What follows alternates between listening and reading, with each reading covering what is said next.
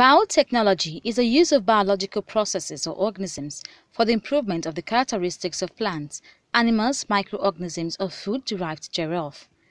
Biotechnology has shown positive benefits to countries that adopted it, more so in increasing yields, thus increasing food production. This is why these experts are recommending the practice of modern biotechnology on food production as the world continues to battle the effects of COVID-19 pandemic, especially Nigeria. We want to be the center of technology. Yes, yes, not only both Africa first and then the world. Our ambition should not be limited. Yeah. So if you are going to be the center or you're going to be a hub, it means that many of these things you produce them, and that's how we can give jobs to our people. You see, the good thing with technology is that if you have this technology, you can transfer it, to other areas. This is that it has already been tested by the farmers, and they all love it. They all want it, and that's why we think we should do everything to encourage them to have access to it. And the subsidy is also important, because once they uptake it fully and see the massive difference between what they were doing and what this is giving, that will also encourage many more to now adopt the technology. They believe that the best way to survive the current looming food crisis is through the practice of modern biotechnology in the agriculture sector. The new varieties of BT cotton, 2 of them, give between 4.2 to 4.5 tons per hectare.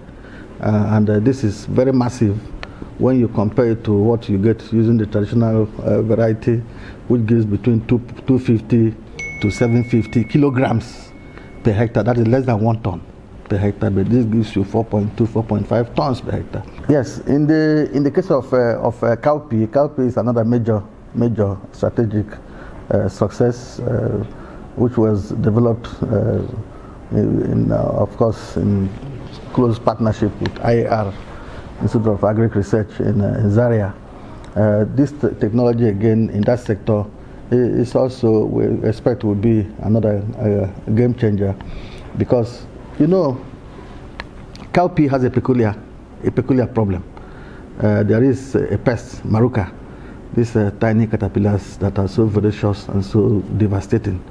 In fact, it's a nightmare to cowpea farmers, because it can virtually devastate a 10-hectare farm in 10 days. Once you allow it into, farmers, it's a terrible thing if it comes into cowpea farm. And all efforts to control this using normal chemicals and so on never worked. They quickly developed resistance and so on.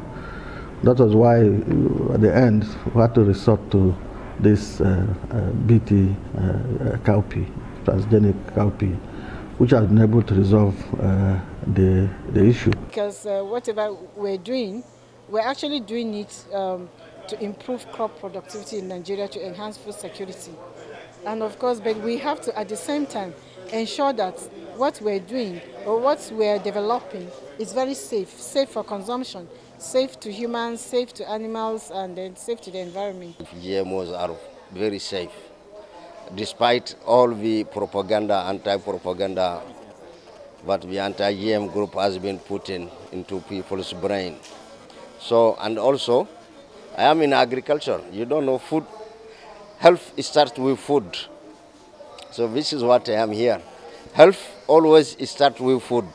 Anybody who goes hungry a whole day will know that health will start with food. The United Nations had projected that Nigerians' population would double by the year 2050. With the rapid population growth, increasing food production and ensuring food security, therefore, has become very important.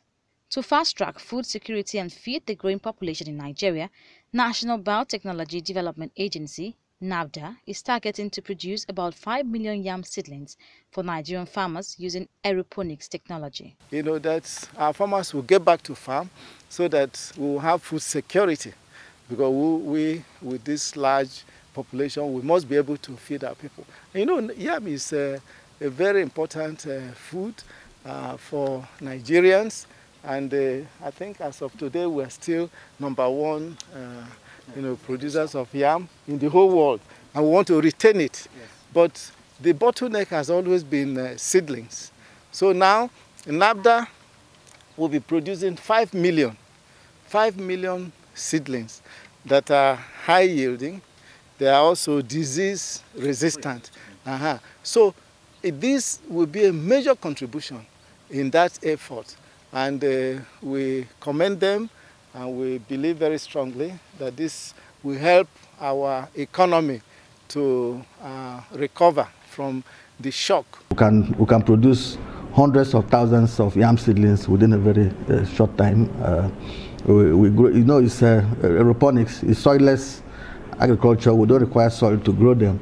And once they start growing, that's what we call the babbing technology.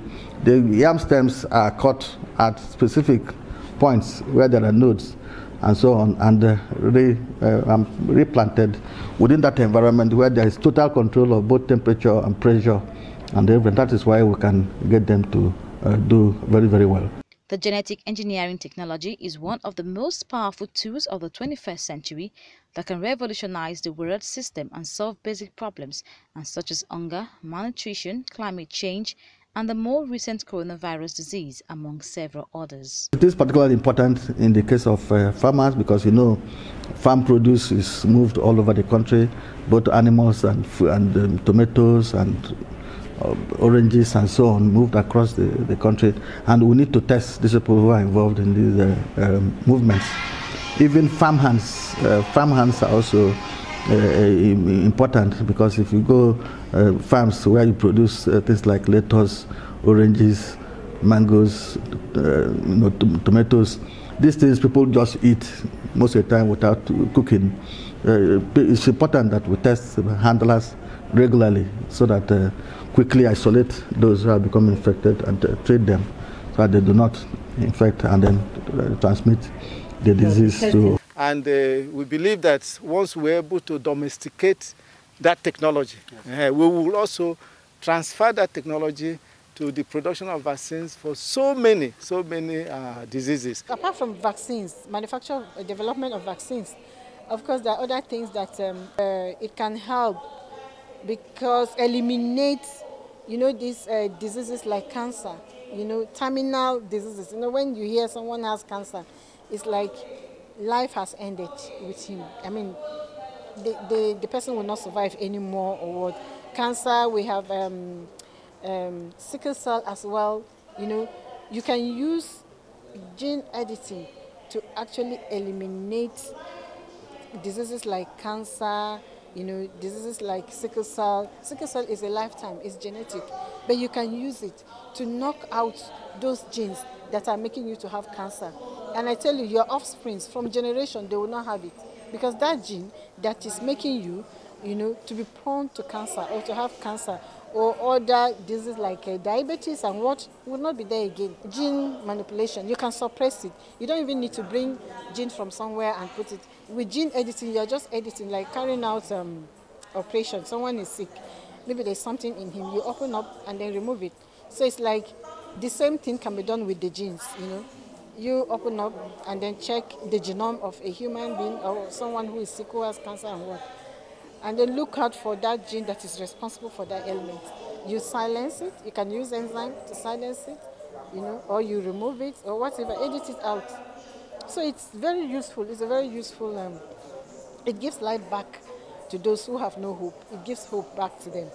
The development and application of biotechnology in plants and animals offers novel possibilities that could facilitate the nutritional enhancement of staple crops in developing countries that could boost immune system resistance against any form of disease. Ngozi, Onyejiaku, AIT News, Abuja.